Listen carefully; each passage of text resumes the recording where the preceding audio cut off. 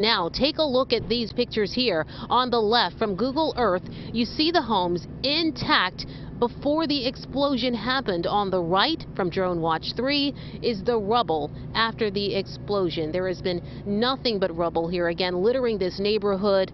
An entire block or two has been impacted by this blast. Eyewitness News reporter Marcella Baietto joining us now with the story of a family who's been impacted by this explosion. Marcella. Natasha, the Barretts have lived in this home for the past 2 years or so, and they are still pretty shaken up following the explosion. They told me today they never thought this would happen to them. I have no complaints. I'm alive, you know.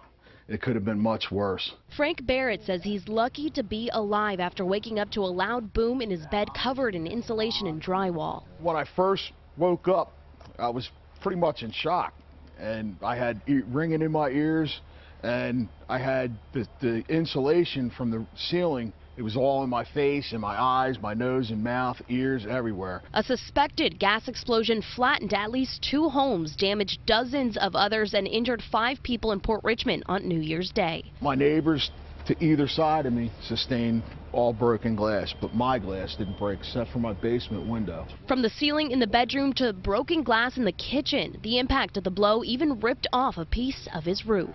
And that just missed my Jeep. I've taken at least 4 showers, and I can still feel it. It's itching my skin. My skin's irritated.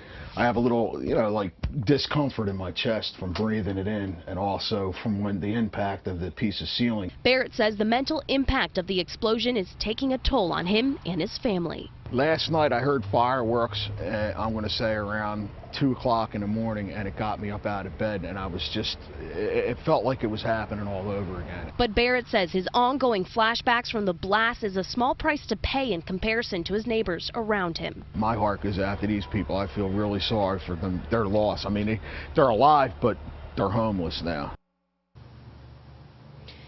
Absolutely devastating there. But coming up tonight at 6, we hear more from the Barretts and how they're working with their landlord and contractors to rebuild and fix the damage in their house. Live in Port Richmond, Marcella Baietto, CBS 3 Eyewitness News. Natasha.